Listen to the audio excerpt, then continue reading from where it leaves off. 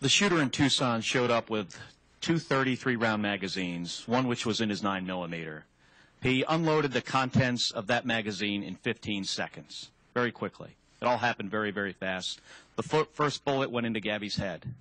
Bullet number 13 went into a 9-year-old girl named Christina Taylor Greene, who was very interested in democracy and our government and really deserved a full life committed to advancing those ideas. If he had a 10-round magazine, well, let me back up. When he tried to reload one 33-round magazine with another 33-round magazine, he dropped it. And a woman named Patricia Maish grabbed it, and it gave bystanders a time to tackle him.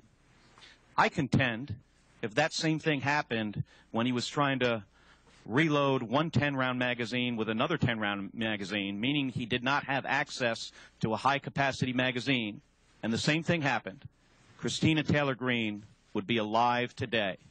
I certainly am willing to give up my right to own a high-capacity magazine to bring that young woman back, that young girl.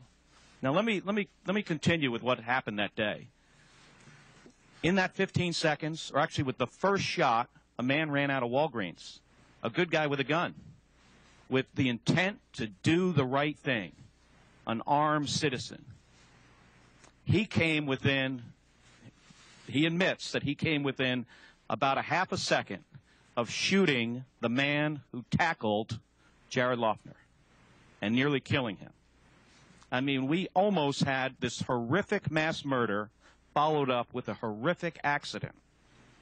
The horrific mass murder because of the high-capacity magazine, and the horrific accident because of the armed person there who, with good intention, wanted to end something that was going really bad.